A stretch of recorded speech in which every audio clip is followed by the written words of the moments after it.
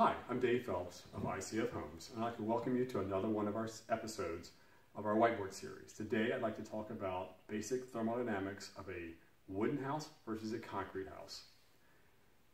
In many cases, everyone's familiar with the geothermal heat pump. Well, homes can actually work as geothermals as well. In a traditional house, you've got your foundation wall, footer, and then we go to wood framing above. At about 3 feet below ground, the earth temperature is a steady 55 degrees Fahrenheit.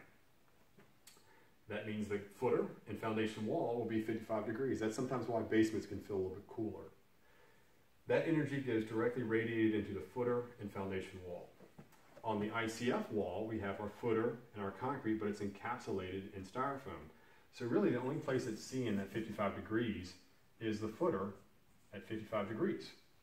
That energy then radiates up the ICF wall all the way up to the top of the house. So this 55 degree steady earth mass will transmit that steady temperature all the way up to the top. Where in a conventional house, the 55 degree footer and foundation wall, it goes to this point right here, and that steady free energy from the earth ends right at this junction between the concrete and the wood frame.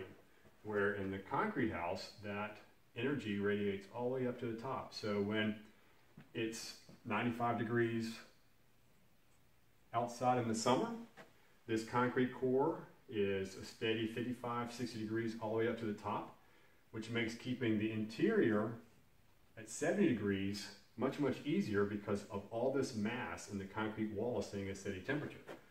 Up here on the wooden house, it's 95 degrees outside. You want to keep it 70 degrees inside. Your heat pump is what's doing all the work to maintain this delta difference. In the concrete ICF, we have the earth's steady 55 degree already helping us out here. We don't have near the delta temperature change with a concrete ICF wall versus a wood framed wall. That was a very brief and quick thermodynamic explanation of an ICF house versus a wood frame house. More to come. Thanks so much.